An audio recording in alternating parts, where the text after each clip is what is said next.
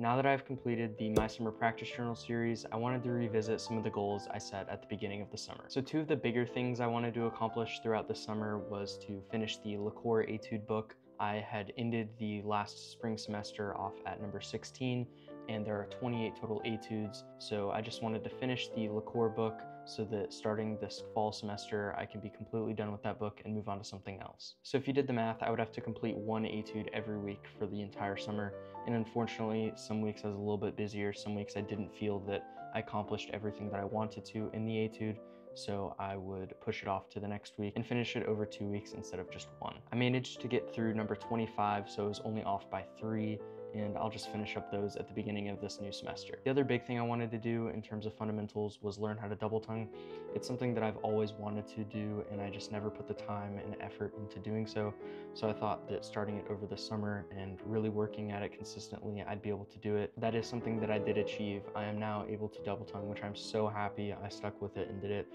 I wasn't as consistent with it all summer as I wanted to. I kind of got to about that 120 marking and kind of stopped working at it as consistently, so I need to pick that back up, but I'm very happy with my progress there. At the beginning of the summer, I did write down some of the pieces I wanted to work on and complete, just so that I'm not completely working super hard on one thing the whole summer. One of the things I wanted to work on was the tableau, and although it isn't like super challenging, it was way harder than I thought it was, and it was just a standard that I wanted to at least be able to have learned and seen before, so that in the future, if I needed to teach it, I could. The other piece I had was Liberation by Joe Love, which I did end up playing that. That was a really fun piece, and I hope that I can continue to work on that and maybe play it in the spring or later this fall at some point. And then I also have written down possibly Bolcom Concert Suite, which I will probably end up playing for the UT Concerto competition, but we'll see. I finished the first movement and started working on the second, but that is one of my big projects for this upcoming fall. The other thing that I've written down is that I want to have all of my quartet music learned before school starts. Unfortunately, we weren't able to start as soon as we would have hoped,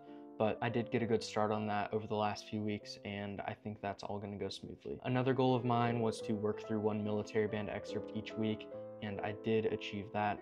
I worked on pretty much all the ones that I have at the time. I'm really happy that I did do this because not only am I going to audition for military bands in the future, and knowing these and getting these under my fingers is good experience and will help out tremendously, but we also have UT band auditions every semester, and a lot of those that I worked on he pulls from, so it makes those auditions a little bit less stressful. I also wrote down that I want to find a good system to keep all of my scales under my fingers, which I usually go chromatically starting on B flat and just work through all of them within a certain set, so all majors or all harmonic minor thirds. But I started to mix it up and just do it by pitch, so I would do all of the different categories, major, harmonic minor, melodic minor, thirds, fourths, etc., just on one single pitch, and that seemed to work out for me well. I wouldn't say that I completely locked in a new system, but I definitely experimented with new ways of practicing my scales. Unfortunately, my big oopsie this summer was not doing any jazz at all. I know that was a big thing that I wanted to do this summer, was achieve a jazz tone that I like and transcribe 3 solos. Although I'm very upset with myself that I didn't spend the time to start on any jazz, which is something that I've always wanted to do, and it makes me very upset that I didn't. Even though it's not necessarily a fair trade that I didn't do any jazz, I'm very happy with the classical progress that I've made. So some key takeaways that I have from this series and sort of challenge that I did this summer: having a consistent and practically never changing setup saved my life. I put down a chair and a stand in the corner of the room, and the video camera was the same spot and the same location every single day. Having that never changing setup was amazing.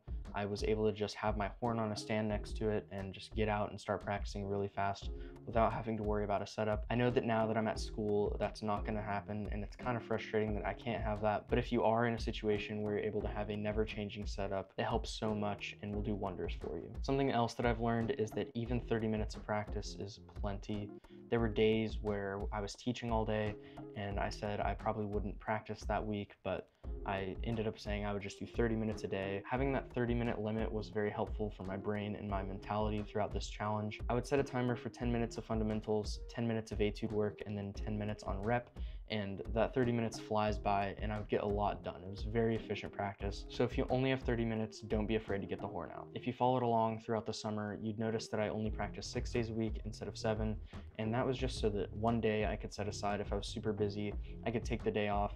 And some weeks I wasn't very busy and I would just take that day off as a mental break and just to keep the horn off the face. Breaks are good, and practicing every single day can sound cool, but it's a little bit toxic.